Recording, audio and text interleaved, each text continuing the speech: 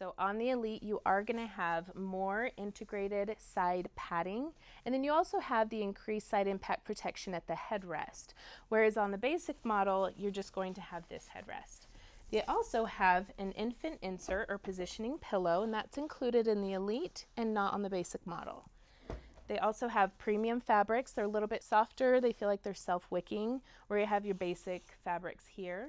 And then, like I mentioned before, the integrated harness height, which just makes parenting so much easier.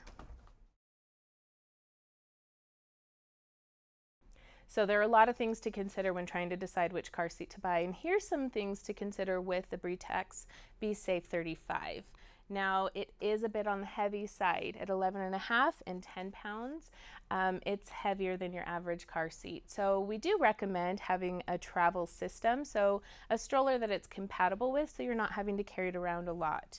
Now, where it is compatible with a lot of strollers, other brands are probably compatible with more, so just make sure that the stroller works for your lifestyle.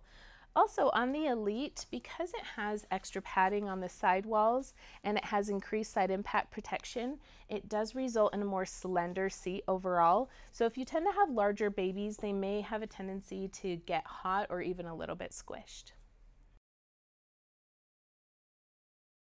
Now the Britax Be Safe 35 retails for $209.99 and the 35 Elite retails for $249.99.